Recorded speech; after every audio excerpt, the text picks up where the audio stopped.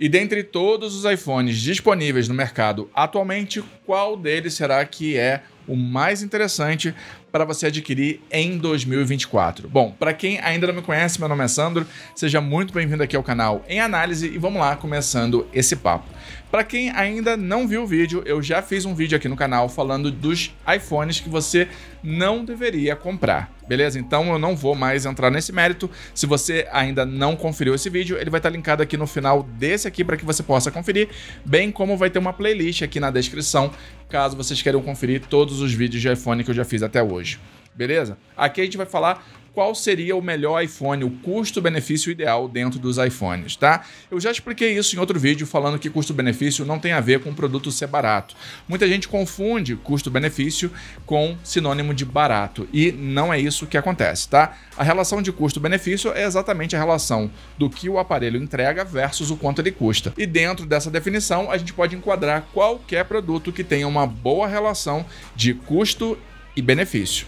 Fechou? Então, iPhone também pode ser um custo-benefício dentro disso que a gente vai falar aqui agora.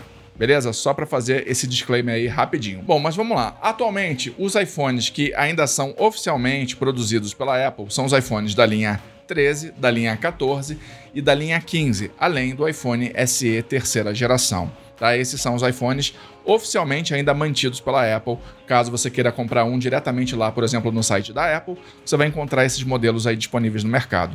E dentre desses modelos, a gente vai tratar aqui especificamente dos modelos padrões, tá? Então, iPhone 13 padrão, iPhone 14 padrão, ou o iPhone 15 padrão, que é esse que está aqui na minha mão, que eu também já trouxe aqui no canal, vai estar lá na playlist também, que está aqui na descrição. Beleza? E aí a gente começa a ver o seguinte para entender qual desses iPhones vai ser o melhor custo-benefício, vamos colocar assim, tá? Bom, o iPhone 13 é o mais barato dos três modelos, dentre os iPhones padrões. Ele vai estar custando hoje, na data desse vídeo, em torno aí dos seus R$ 3.700, a versão de 128 GB de armazenamento, que normalmente é o que o pessoal costuma tentar buscar, já que dentre os iPhones ainda oficialmente vendidos pela Apple, ele é o mais em conta. Só que a gente tem que observar o seguinte, a diferença do iPhone 13 para o iPhone 14, muitas das vezes, é quase irrisória. Tá? Você vai ter um valor muito pequeno de um para o outro. Então você precisa observar isso, ver qual é a diferença de preço entre eles, para que aí sim você tome a sua decisão, se vai pegar o iPhone 13 ou o iPhone 14, tá? Atualmente, na data desse vídeo, o iPhone 14 está saindo hoje, enquanto eu gravo esse vídeo aqui, está saindo por R$ 4.050 a versão Product Head em 128 GB de armazenamento. Tá? Então é um preço extremamente interessante para um iPhone 14, principalmente porque eu já falei várias outras vezes aqui no canal, mas ele foi um dos iPhones que mais me atendeu em termos de autonomia de bateria.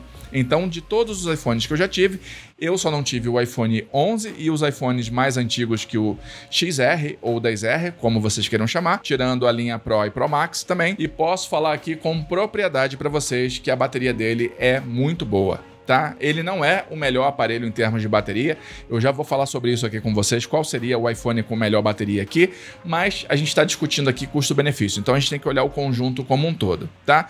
Hoje, então, na data desse vídeo, como eu falei, ele está saindo por R$ 4.050 nessa versão que eu acabei de falar. É uma diferença aí de R$ 300 para o iPhone 13, ou seja, é uma diferença muito pouca, vale muito mais a pena você investir mais R$ 300 e sair com um iPhone mais novo, com melhor autonomia de bateria, com melhores câmeras, que já traz 6 GB de RAM, o iPhone 13 trazia 4 GB de RAM, então você vai ter alguns pequenos upgrades que vão fazer sentido por mais R$ 300, sem sombra de dúvida nenhuma. Então são pontos que a gente precisa analisar. Já o iPhone 15 aqui, na data desse vídeo, está saindo por volta dos seus R$ 5.300 aí, aproximadamente. Ainda é um valor salgado, mas eu comprei esse aqui, por exemplo, por R$ 4.600. E aí, se você encontrar esse aparelho aqui por R$ 4.600, eu aconselharia você a pegar ele instantaneamente, porque ele estaria saindo por um excelente custo-benefício. Ele está entregando aqui uma autonomia de bateria melhor do que o iPhone 14 e você ainda estaria ali dentro de uma faixa de diferença de preço aí muito pequena em relação ao iPhone 14. Então, mais uma vez, você teria aqui no iPhone 15 um upgrade em relação ao 14 em câmeras, em autonomia de bateria, então você tem um desempenho melhor como um todo. Além dele contar aqui já com a Dynamic Island, que o 14 só vai ser possível de ser encontrado nas versões Pro e Pro Max.